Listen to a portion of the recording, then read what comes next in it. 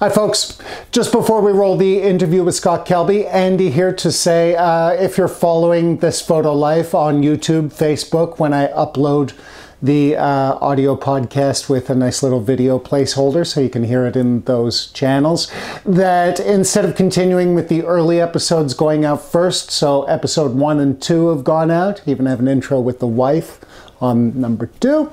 I'm going to release these latest episodes as they happen. So they go out on Wednesday on the audio side of things for This Photo Life on iTunes, Spotify, and Google Podcast, among others.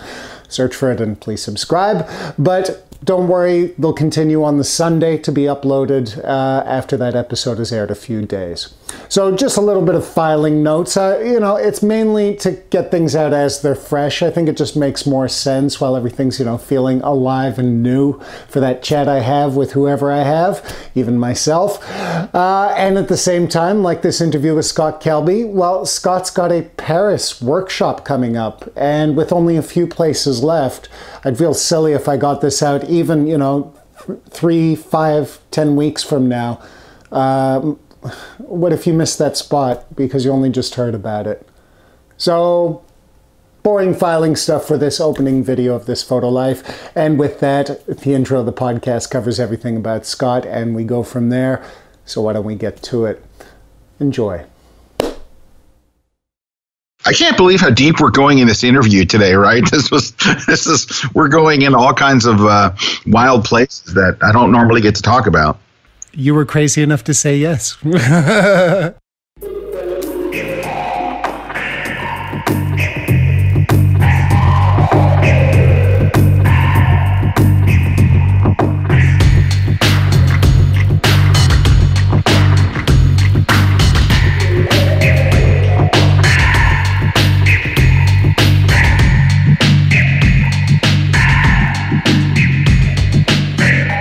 Hey folks, welcome to This Photo Life. I'm your host, Andy McSweeney, and here we are. Thank you for being a part of it. I'm guessing there's a few new ears on the podcast show today on the listener side, because of course today, folks, we have an interview with Scott Kelby. I think a lot of you know who he is, but in case you don't, he's author of over 80 photography books, focusing largely on editing, but certainly not exclusively. He's a Photoshop instructor since 1993, and he was one of the first people online in the video sense to give you some help with your Photoshop. Since 2001, he opened Kelby Training, which is now KelbyOne, an instruction network with so many fantastic photographers. I could spend the whole episode listing off there. And of course, since 2011, he's the host of the online weekly video show on photography known as The Grid. And kids, in case these numbers aren't resonating with you, Scott's got a couple gray hairs and he's been doing this for a long time. So we have a bit of a legend on the show, and I could not be happier about it. To be honest, I'm still kind of tripping it happened at all. I don't know Scott super well or anything, but, well, we've had a bit of contact over the years. I've hosted a few of his worldwide photo walks, which is another good thing of his you should check into. And, well, just here and there, we popped an email or a tweet back and forth. And when I started up last year again with This Photo Life, I put him on the list of guests I'd love to have on the show. So here we are a year later, and it's actually happened. It was a really good chat, in my opinion. We talked a lot about Scott himself, which actually was my goal for the interview. I think Scott's been interviewed enough on the photography side of things that we could switch it up a little bit this episode. And that's exactly what we did. And Scott, being the pro that he is and the awesome fella that he puts out there, and I felt just gave from the heart without a bottom, and I really appreciate it. In fact, folks, the chat ended up going about an hour and a half long, so I was tempted to dump it all on this episode, but actually I'm going to split it in 2. So stay tuned next week for part 2 of the chat with Scott Kelby, and obviously I hope you enjoy part 1, hey? And that's coming up in a bit. Before that, well, I'm not going to linger on the preamble too long. I think you guys want to hear what Scott has to say, and I would not blame you in the least. I guess if you are new to the show, I just want to point out that Scott's not the first photographer who's dropped by this Photo Life and chatted to yours truly. Barry Perello, Valerie Jardin, Rob Knight, Maddie Holder, Ian Van Landuit, Peter Claerhout, and others. They've all been on the show before and shared a lot of their photography thoughts, lives, etc. So you might want to check out those past episodes, especially the last few that were done in 2018. Beyond that, why don't we get to the interview? Scott really, like I said, just gave it out, and I think you guys are going to enjoy this. There is some photography advice peppered around, as you can imagine. It would be ridiculous to talk to someone of Scott's caliber and not end up chatting photo philosophy and thoughts. But I will warn you guys, we do dip into the personal side, including his faith as a Christian. And that's not really something to warn about, but I do want to mention it just in the sense of, you know, we are going to talk photography, but we're also going to talk personal life stuff. And if you really don't care or even get offended by talking faith and everything like that next to the camera, well, either be warned or just don't listen, hey? Come on. We're talking from the heart here, and that's going to come up, and that's part of why I was so glad Scott was on the show. All right. Why don't we get to it? Biaz, start firing up the music and getting the roll ready on the sound. DJ Biaz takes care of us each and every time here on This Photo Life, and we are grateful for it. In fact, I'm going to throw out soundcloud.com/Biaz as the way to check out his tunes a little more deeply. And well, if you're checking things out and I'm plugging stuff on the outro of this intro, I will of course remind you folks that I am Photo Tour Bruges, the daily walking tour here in beautiful Bruges, Belgium. I do daily walking tours of the open and private variety, so if you're on a budget or you can splash out, we got something for you. And of course, with up to 4 photo tours available daily, I like to think we have something for your camera too. So, beginner to pro, do not be shy to drop by Photo Tour Bruges. And if you look in the description of this episode, you'll see a code for 15% off any of my tours. So check that out and feel free to drop by www.phototourbruges.com, which is of course in the link down in the description. Check it out. And more importantly, gang, now that I've gotten my my sponsor, which is me, out of the way, enjoy this chat with Scott. Biaz, take it away, my man.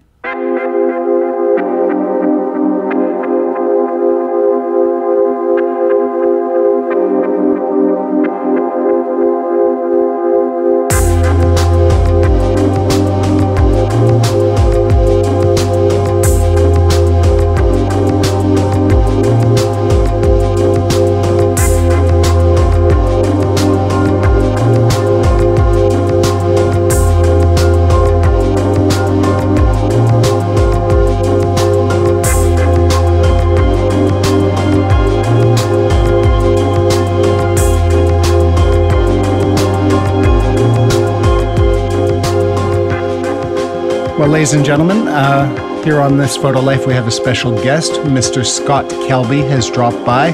I mentioned his creds in the intro because I'm not going to mess them up, taking up his time waiting to talk on air. So, Scott, welcome to the show. Thank you.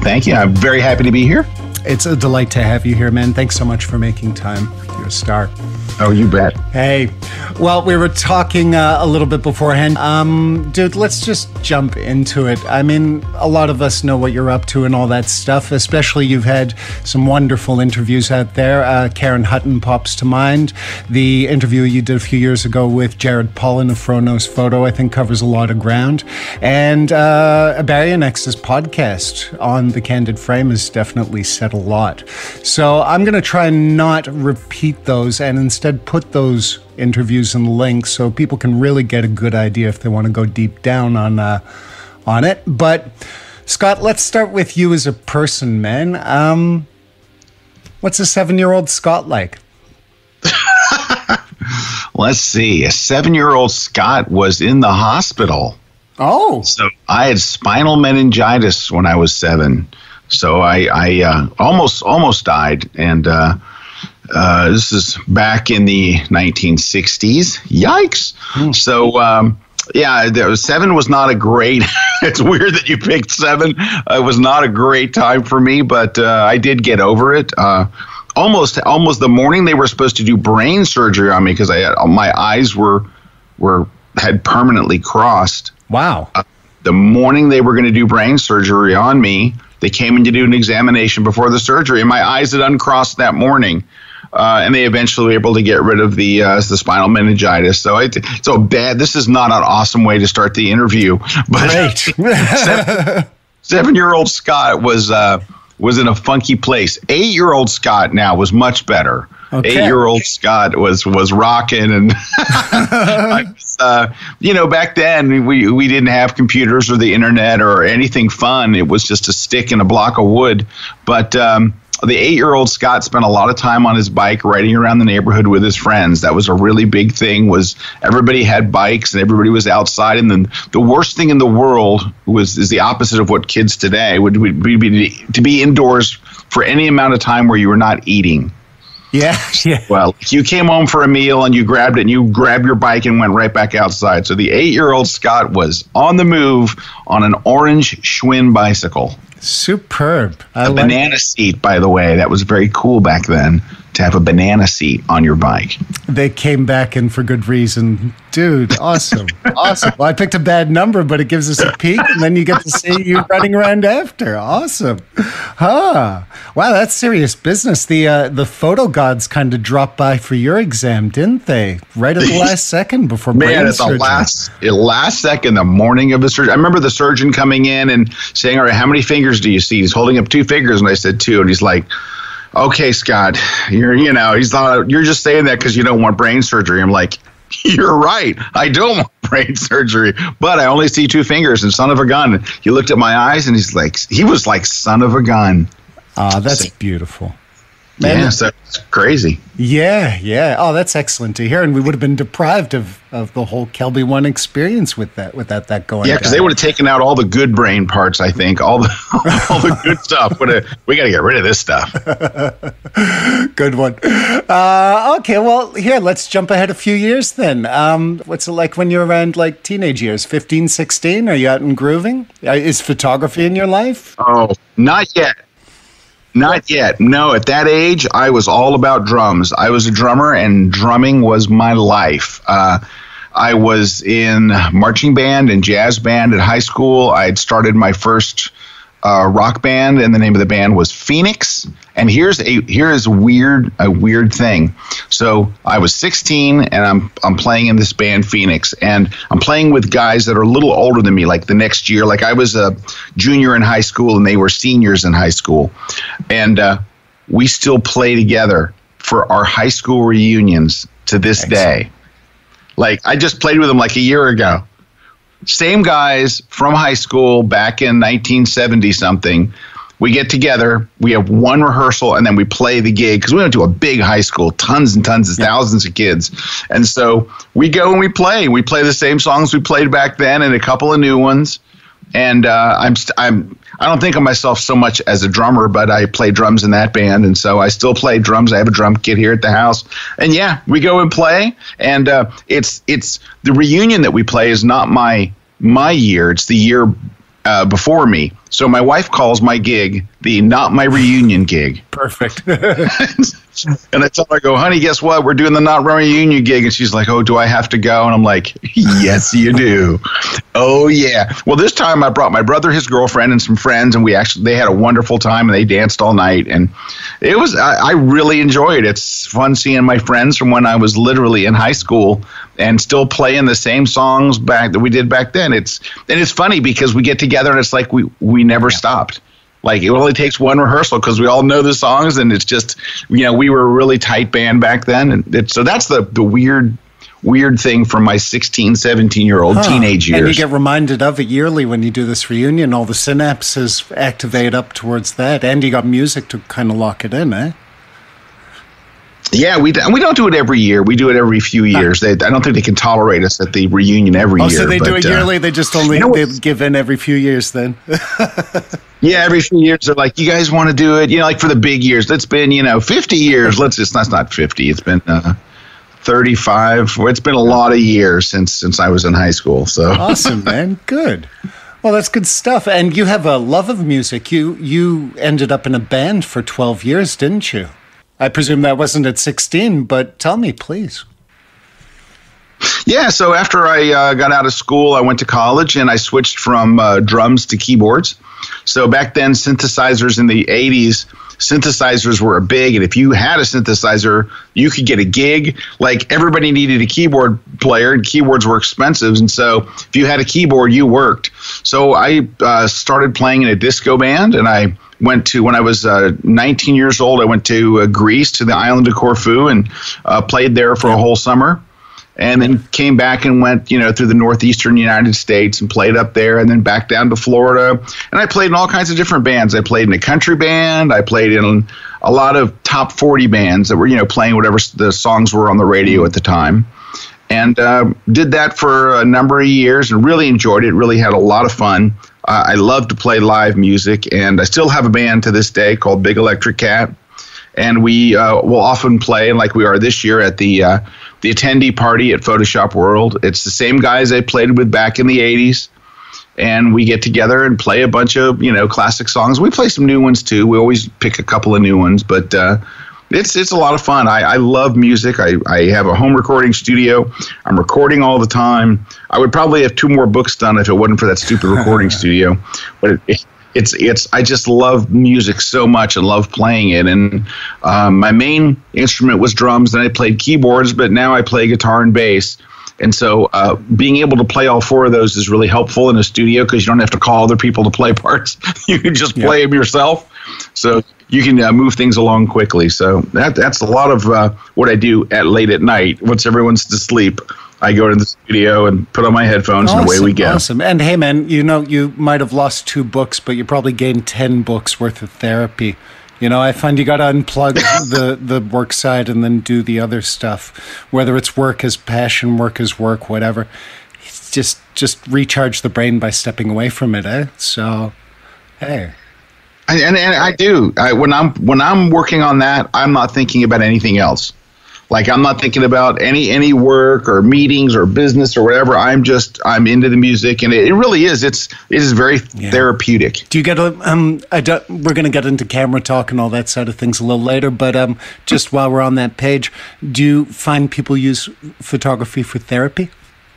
Oh gosh, I could tell you stories. I could tell you heartbreaking stories of people that I've met that it one way or another saved their life. I mean, they were going through a divorce. They're going through cancer treatments. They have life, debilitating medical issues. And being able to study photography and know that when they got past this, they'd go out and take the new things that they've learned. And I've got so many stories. I've been at seminars and people come up and they tell me their story, and we're both crying and we have to hug. I think that photography means so much to so many people. I mean, it is a hobby for a lot of people, but it's an art, and being able to create anything, it can give you such a sense of joy and purpose and meaning, and also to be able to record the history of your life. It's the visual. Every time you press that button, it's another visual history of your life moment. And I think that photography, for so many reasons, is important in the big picture, obviously for news and historical purposes. But as an individual, photography is a very important thing. And it's why I love my job. And we talk about this quite a lot at work, is that, we're not building widgets. We're doing something by teaching photography. We're helping people to do something they love, that they really, really love. Like they're so passionate about it and they're so excited about it. And when you make them or help them to be better at it, you're making their lives better. You're really making people happy, and that's a great business Absolutely. To be in. You're so on the nail with that, man. I see it with my work as photo tour Bruges. I'm blessed enough to have like 2,000 guests pass through the door, and just the way you help them and you see them enjoy. And sometimes you're like firing that fire up. I do open tours that are pretty modestly priced. So I get sometimes smartphones who are just like, I have a small interest in photography. And you show them the world and you go like, hey, with your smartphone, if you stand there instead of there and do this instead of this, look at the result. And then you just see them spark off. It's the biggest joy of the job. And knowing that they're getting some recharge out of it too. I mean, that's just priceless, isn't it? Yeah, I mean, these are for a lot of us. These are the things that really, really matter in life. It's art. You know, it's it's personal, and you're showing people how you see the world. It's just an awesome thing. It's I think it is incredibly important. I think it's more important than we give it credence for. I think we just go, oh yeah, we're photographers, I take pictures, whatever. But I think that the way it impacts people's lives is bigger than we know. Well, we're going to get back to personal, but I can't let that one go. I'm amazed sometimes how this planet and species undervalue the value of a photo. Right now, our industry has changed to the point that, the writer's already having trouble getting paid, and we're not.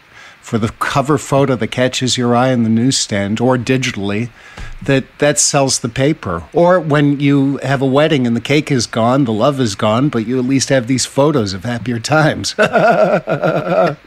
Oh yeah, it's the historical coverage of that key day in your life. Yeah, it is weird. It's I think one of the reasons, unfortunately, that some of that photography is devalued is everyone is carrying a camera at all times. Yeah, and you can take a really nice photo with an iPhone. There was a time where you looked at them and go, wow, that's crap and all. But now you look at them, you see some of the things that people are doing with their iPhones, and you're like, holy cow, that's really good. The phones that are in today's iPhone, the cameras, pardon me, that are in today's iPhones are far better than the digital cameras people were using 10 years ago. That were the best cameras out there. Like they were so noisy and they were so awful and so low megapixels. And now you're thinking, this camera that's in your pocket today is double the megapixels and less noisy, and it has all this post-processing software, and it does amazing things like the portrait mode on an iPhone and things. But unfortunately that democratizes it. There used to be a time where you had to learn it was a real craft to learn how to set your exposure. Like you couldn't just hand anybody a camera and they took a picture. They would be awful, Now, the cameras, they're so automated. They do so much. Your phone does so much that I think there is this overall feeling that anybody can take a good picture, that's not a bad thing to think. But I think that when you think anybody can do this, why should I pay for it? My uncle Bob's got a good camera. Why don't I have him shoot the wedding? So unfortunately there is that, and to some extent it is certainly hurt the business of photography. But there's two sides of it. There's the business of photography, and then there's the creative side, and they're very separate. But it's so democratized, and it's so everybody does it. My daughter's got a phone. My son's got a camera. My son's got a phone camera. My wife has a phone camera. Thousands and thousands of pictures. I have like 13,000 iPhone pictures on my iPhone. It's like everybody can do it. It doesn't take a special skill. It doesn't take studying. It's just like, here, you press this button right here. Oh, okay. Yeah. It's an app. Yeah, absolutely agree. I have noticed on the flip side of things, maybe this is just the optimist in me, but I've noticed by being flooded by, 1 billion images uploaded every minute? Is that right? Something like that. It's insane. We're producing so much as a species. It's getting thrown out there. First off, on a positive note, I found it's opened up photography and given it a little value as far as the exposure of, letting people like yourself and so many other great photographers put their work out there without having to publish a book or whatnot. And on the other side, you get your wedding done by Uncle Bob. You see the results Uncle Bob does because he's not a trained proper photographer, and we could talk gear next to that too. And then when that first wedding might pan out and you're at your number 2, you maybe pay the $1,000 for someone who knows what they're doing to be there and get you photos that'll make it stick, eh? I know, but you know what's bad, and this is a disheartening part of all of this, is you hire Uncle Bob and they go, Uncle Bob did a pretty good job. Like, they're not, it's not like the consumer is so discerning that they go, we made a huge mistake by hiring Uncle Bob. Most of the people that I've talked to that have hired Uncle Bob were perfectly happy with Uncle Bob. And they go, man, we saved a ton of money. We talked to a professional photographer. He wanted $3,000. But this guy in my IT department at work said he'd do it, and he did it for free, and the pictures look awesome. And you're like, oh. But they're not. I know, but they don't know that. And if they don't know that, you have to wonder, should they have paid $3,000? It's just a weird time. It just is. It is. But hey, man, that's all good stuff. And let me not get too far from asking you a couple questions on you. You were just talking about music. Well, I think it's worth a mention that that's where you met your wife in the band, wasn't it? Yeah. She was. I was playing in a band, and we lost our singer. And one of the guys had known about my wife singing in another band that had broken up, and he said, I don't think they're working. I'll give her a call. And she walked in the door of my house. This is my apartment back, in the day. And she walked in, and I was like, yow! No. And then her boyfriend walked in right behind her, and I'm like, oh, God. So it took me a number of years to get rid of that boyfriend, but it worked. Good boy, that's the play. Got rid of him, and we're married 30 years this year. Oh, fantastic. And congratulations. Those numbers matter big. Nice, man. Good. And you have 2 beautiful children, I hear, so things went well on the offspring. Oh, yeah. We have awesome kids. We have a 13-year-old daughter who is she is a carbon copy of my wife. She's super creative. She's an artist. She's a dancer. She's got a great voice. She's funny. She and my wife are like versions of each other. She's like a mini me of my wife. And my son is a mini me of me. Poor guy. He's a musician. Oh, he's a much better version of me. He's way better. He's version 2.0, maybe 3.0. Okay, yeah, he paid the upgrade. Good man. Oh, yeah, no. He's very handsome. He's very tall. He's very smart. He's about to graduate from 4 years at the University of Alabama. And he's definitely a better version of me for sure. Excellent, man. Excellent. Cool. Well, hey, let's cruise forward without any loss of time or me stuttering too much. I have not had as many years in the industry as you to perfect my rhythm. Well, one question I want to ask while we're sort of in the music end of things, because I don't know if we'll get back there. Man, this is something I noticed from 7 years of putting away the camera and chasing records and crowds as a DJ. Do you find that the same parts of your brain are working in photography as they are music? Well, yeah, I certainly think that if you're a creative type of person, like, for example, at our office, there are so many people who are designers, web designers, graphic designers, videographers, and all that are musicians. Like, I know so many people that are popular photographers that are also great musicians. And I'll just name a few just off the top of my head. So let's look at Frank Doorhoff. Yes. Who's, lives in the Netherlands. Frank is a smoking guitar player. He is? Cool. He is a brilliant guitar player. I mean, he's not just like, I can play. Frank smokes. Like, he can shred. I mean, the guy rocks. Mark Heaps, who's one of the teachers of Photoshop World. Man, he's a great bass player. I mean, really, really good. Rick Salmon went to the Berklee School of Music. No way. Rick plays piano, Rick plays bass, Rick plays guitar, acoustic guitar, electric guitar. There are so many people in this industry. Matt Kloskowski is a good guitar player. Sam Haddix, who is, Kaylee Greer, the dog photographer, her fiance, he went to the Berklee School of Music. He's a rockin' guitar player. There are so many people out there that are musicians that Eddie Tapp is a drummer. There's just so many people that it's such an easy crossover from photography to music, because if you're a creative person, I think that it runs through your life. I think that it is a kind of a part of you that isn't bound to the thing that you're creative at this point. Just like my daughter, who can draw and who can dance and do all these different things, and she has her own YouTube channel and she makes videos and she does all these different things.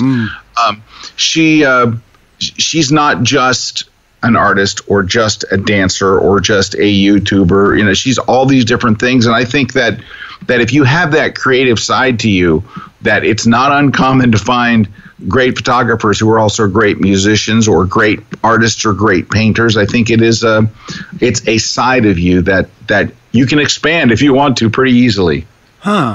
Yeah, the cross-pollination happens, doesn't it? There's a lot of actors who are also deep into their photography, and and musicians too. Have you ever seen Bryan Adams' photography? Oh, yeah. Man, he's amazing. I know, and I love Bryan Adams. You just like him because he's Canadian. Well, it's the law, yeah, of course, but yeah. But so the first concert I ever took my wife to, because she was singing in a band but had never been to a concert, was Bryan Adams, and we were there when he filmed. He filmed the night we saw his concert. He was filming a video for MTV for one of his songs, so it was kind of neat that we were there to see that, because we had to listen to play the same song 5 times. But because it was an in-concert video. But yeah, Bryan Adams is a great photographer and obviously a great singer, songwriter, composer, guitar player, and cool Canadian. Hey. He's had a Tim Hortons or two. I hope so. Jeez. That's also in the law. Yeah, that's... I was in Canada just recently. I was shooting at a landscape workshop here about a month ago. Yep. Up in Alberta in the national park up there, Jasper and Banff. And I went to my first serious Tim Hortons, and man, I'm a believer. Their coffee and their goodies are incredible. I understand why Canadians are so crazy about it. It is an awesome, awesome chain of coffee and goodies places. No, I definitely top up every time I go home, and it's an institution in Canada. It's like it's a thread of the Canadian life is Tim Hortons. Oh, dude, my grandfather took me to Tim Hortons. That's probably part of why I love it so much. Yeah, and I think even flag waving aside, I think their stuff's good. The sugar hits right, the coffee goes down and activates. That's what I need. I went like 5 times while I was there. In 4 days, I went 5 times to Timmy's. Yeah, that happens. Good. You should soak in the culture, not just on the photos. Hey, and if it helps for the next visit, I've made this joke off air on tour 1,000 times. I should put it on air for you. Canadians all have a microchip in our necks forcing us to be friendly, so... Yeah, no, it's good. It's awesome. It's a wonderful place to visit. It's a wonderful country, and the people are super nice. But I think that in reality, the reason they're so nice is because of Tim Hortons. Oh, so you've thrown it back to Tim's? It's like a boomerang. You'd be grumpy without your coffee, I guess. Absolutely. Oh, that's beautiful, man. All right. Well, that covers some ground. Cool. Hey, speaking of things that make our lives just that little bit better for hits of push and light, I'm gonna swing it back another way, man. It's still on the personal. You're a man of faith, aren't you? You're a proud Catholic, even to the point of doing a non-photography book, haven't you? Okay. I was born and raised Catholic. I'm not really Catholic anymore. I'm just kind of a non-denominational Christian. Okay. So thank you for the correction. Apologies. I went to Catholic school for a couple of years and all that, but I was able to convince my parents to take me out of Catholic school. Catholic school when I went was tough. It was a tough school. The old school with the nuns? Yeah, the nuns were tough, and I could tell you stories, but I was able to convince my parents to let me go to public school, and so they did after third grade, when I was in second grade is when I had that spinal meningitis. So I think that they were kind of, let's let him go to regular school, and so they took me out, but so then I just kind of became more of a mainstream Christian than a Catholic. Catholicism is hard. It's a hard religion to toe the line. So I'm in a just kind of non-denominational, and I go to a non-denominational church, and it's awesome, and we can dress casual, and it's got contemporary music, and it's a lot of fun. So yeah, it's an important part of our whole family's life. It was something we all grew up with, and we love it. It's part of what makes our family, so we dig it. That makes tons of sense, man. And thanks for the clarification. That's good to know that you got away from the nuns with the rulers. Yeah, they were mean. Yeah, my wife went through some of that, and she does not have pleasant things to say when the nuns pass through Bruges. Anyways, interesting. And if you wouldn't mind, man, tell me about the book you wrote a few years ago on Christ, if you feel like talking about it, of course. Oh yeah, of course. It was a weird thing. So one morning I was taking my son to school. We had this long commute that we took to school in the mornings, and I was taking him to school, and I'm driving back, and I don't know why I was thinking about some friends of mine. They are such good people, like really good people, but they live their lives like you would swear that they were Christians. They just figured, they're Christian, but they don't have any faith side to their life at all.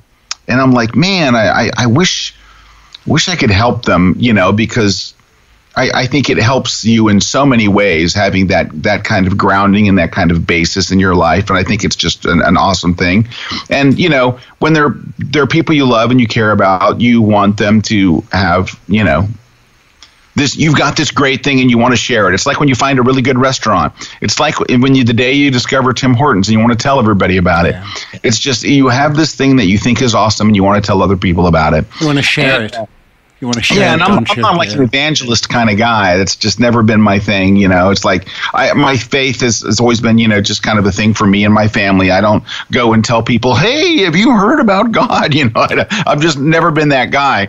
And so I'm thinking to myself, man, I wish there was a book or something I could give them that would explain to them about, Jesus and all this different stuff. And I wish there was something. But the problem is, and this is what I saw the problem was that, so if you don't believe in the Bible, every book about Jesus says, well, the Bible says this and the Bible says that. But if you don't believe in the Bible, you can't even use the Bible as a reference. It's like, I don't believe in that book. So it's kind of like, this book you don't believe in? Well, here's what it says. And I thought, man, there's just no book out there that's like that. There's no book that isn't based on here's what the Bible says. And I'm thinking to myself, man, I wish there was a book like that. And I'm like, oh no, I'm supposed to write this book, aren't I? Oh crap, I'm not very good at this stuff.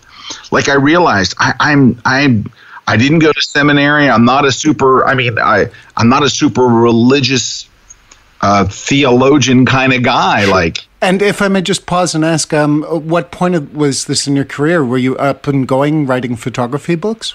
Oh, yeah. This is, 8 years ago, something like that. I thought so, yeah. Yep. Just wanted to check. Thank you. So, and so I just realized, and I didn't hear a voice or anything, but it just hit me like, oh, no, you're supposed to write this. And of course, I'm not qualified to write it. And I'm like, oh, no. And I realized that this book had to be a book that doesn't quote the Bible. Yeah. And so that was going to be really tough. But luckily, the guy who bought me my first Bible ever is a good friend of mine that I still work with. And he had gone to seminary, so he had been to, God college. And then I'm very tight with the pastor from my own small church. We go to a small church, not a big mega church. It's a small church. Uh-huh. And he's a great, great guy. And I knew that they would help me. So I got home and I called them both up and said, look, I'm supposed to write this book, and would you help me? And they were like, absolutely. And it took me probably 2 years to write the book, which is bad because it's not a very thick book. It's a very thin book.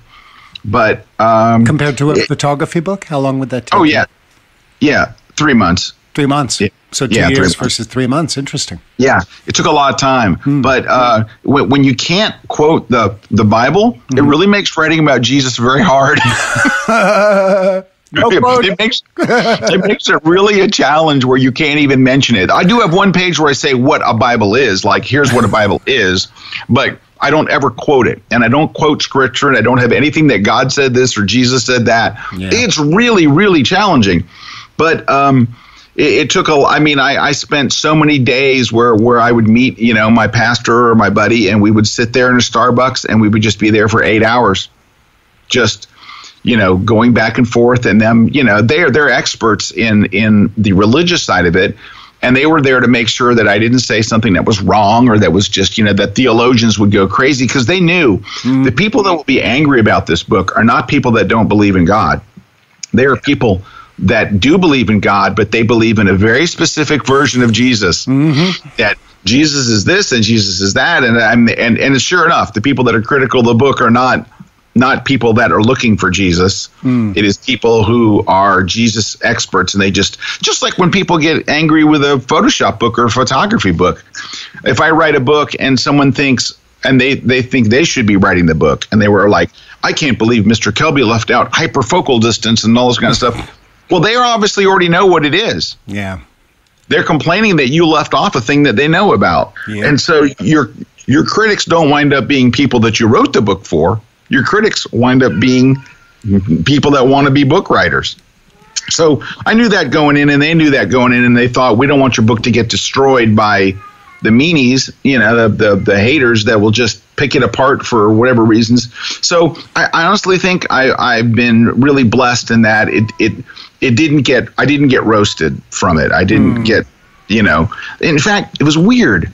So many wonderful things have happened to that. I've had people crying in my arms telling me about this book changed everything for them, and how they'd always had this like hole in their life, and now they're fulfilled and they're happy, and everything I wrote the book for. And I've heard it again and again and again, and I get such wonderful notes and emails, and so I guess I was supposed to write it.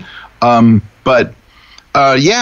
think I got really lucky or blessed or whatever you want to call it, that I didn't get assailed the way I was afraid. My wife told me, and she said, honey, if you write this book, you're going to catch a lot of heat, and you're going to catch heat from Christians. But the whole thing was just kind of a weird out-of-body experience for me to write it. It was something I never expected to do in my life, and I'm glad I did it. It was a really tough 2 years, and there was a lot of hand-wringing over it and stuff, but when you read those letters of how it changed people's lives, and people come up and tell me their personal stories and all, it makes me cry. They're crying. We're all crying. It's, and I don't cry all that much, but at least they're tears of joy. But I don't know. Yeah, it's just the whole thing was very weird to me, because I never, I always grew up having a relationship with God. I just never thought of myself as the guy that would ever write a religious book. I just never thought of it. It's just weird. Your math. The whole thing is weird to me. Interesting. And it's good to put that stuff out there, whatever faith you follow, or even if you don't, as long as some energy is giving you comfort at night on some of the harder corners of this reality. That's what it's all about, Yeah, life is tough enough. Yeah. You don't want to go it alone. Yeah, exactly. Well, in a related way, and I guess this starts creeping over a little bit into the camera and work side of things, but how does your faith guide you in your photography and your education side of things? And I guess in a related way, do you find it helpful or challenging in the business side of it?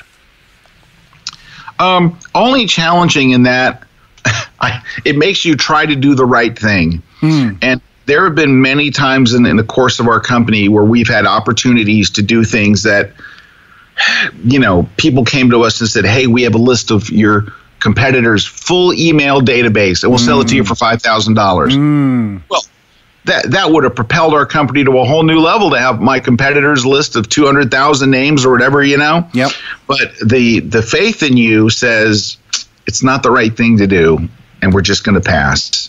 And even though we know that it probably would have made us millions of dollars, it's not the right thing to do. And I don't think that your business or your life gets blessed by doing the wrong thing. I think that, so it has been a guiding light in our company for there's 3 owners. There's myself, my wife, and our dear friend Jean. And Jean's been our friend so long. Jean was at our wedding.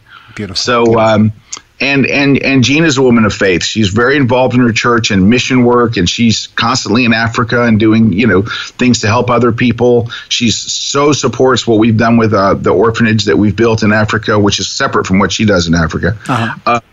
But we make a lot of decisions based on, is this the right thing? Is this by our faith, should we be doing this? And it has kept us on the right path. And I think that the right path isn't always the path with the most money, but it's the right path. Yeah. So I think that in business, it has certainly helped us to know this is the right thing or this is the wrong thing, and to keep us off the wrong path. Mm-hmm. And I think you can just say, well, that's just basic morality, but I think that it goes actually a little deeper than that. Morality is easy. This is morally wrong or morally right, but people will still make a lot of morally wrong choices. Yeah. So I think it does. It keeps us grounded, and it keeps us.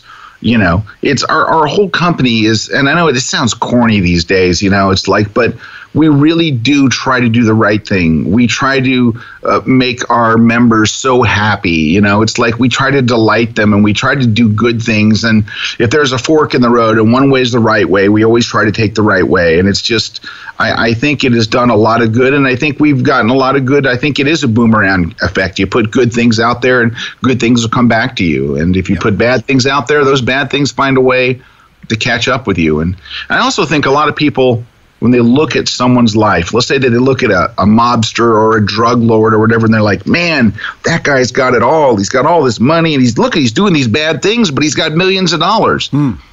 But you have no idea what that person's life is really like. Mm-hmm. You're just seeing it from the Facebook view of their highlights of their life, not the awful things and the misery and the other things that a lot of people deal with that live on a bad life. I think having this in your life, we're all on a path. We're all going somewhere. I think it helps you stay on a good path. It is very easy to get off on a bad path. And I think that your faith is a constant reminder to stay on a path that leads you to happiness, leads you to helping other people, leads you to making the world a better place. Yeah. And I think that's one of the best things that faith does, is it keeps you on a path to a happy and fulfilling life, and to making the people around you happy and fulfilled. I think making other people happy makes you happier than making yourself happy. Yeah, absolutely. Spoken like an educator too, man. Yeah, I guess that's my thing. Does it influence your photography? I've read, and I've experienced it in a multi-denominational way, of just the beauty of life and the joy of creation inspiring my photography. Do you feel that tickle through the soul? You know what it does? Yeah, but it does it in a different way. Do you know what it makes me do? When I'm in some incredibly beautiful place and I'm photographing it, it makes me stop and not take a photo and enjoy where I'm at. And so I think that's one of the things that it does, because when I go to an amazing place, like here I'm up in Canada, and it's so beautiful and it's so amazing, and you're just like, you're looking at this incredible scene that, you just want to shoot. And I think what that faith does to my photography is make me stop and say, you need to stop and enjoy this moment and this place and all, without it being a thing. Yeah. You know what I mean? Like, all about the photo for a material object, result, whatever. Yeah, it makes you stop and go, you know what? You need to stop for a minute and just look at this beauty that God created. And you don't have to be capturing it and all that, because it is wonderful to have these photos and to look back on my trip and all that. But to be there in the moment, and to be there to experience it as you're standing there and to just soak it in and like, look at the gift that stands here before us. You need to accept it. And so I think that for me, it impacts me that way. I always try to capture beautiful things. I know that there are people whose their photography genre is to capture dark and creepy things. Yeah. And there's nothing wrong with that. That's just what turns them on. And I don't want to, there's say beauty in the darkness too. Yeah. But I always try to capture beautiful things. But I think the older I get, the more I become aware of how important it is to be there in the moment and to enjoy standing there in front of it as much as you enjoy capturing it with your camera. Yeah, that's important, man, and that's beautiful that you're doing that. That's a big reward for your faith. I can't believe how deep we're going in this interview today, right? We're going in all kinds of wild places that I don't normally get to talk about. You were crazy enough to say yes. I hope we're doing okay here. If I'm freaking you out, hang up the phone. I'm really enjoying it. I don't know how your listeners are probably like, get to some camera settings, but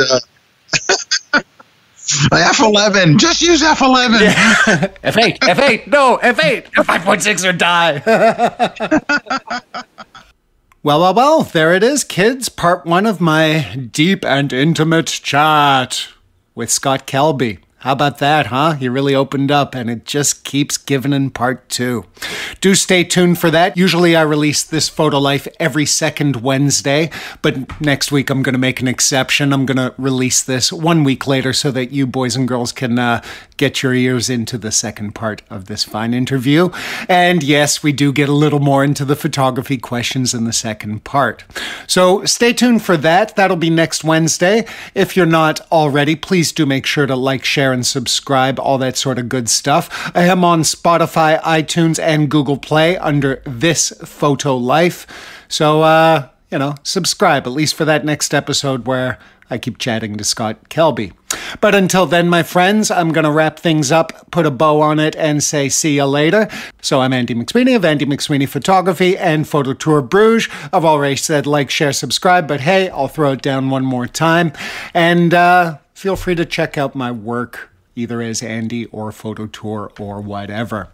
Until then, my friends, put down the audio, pick up the camera, get out there, and get shooting.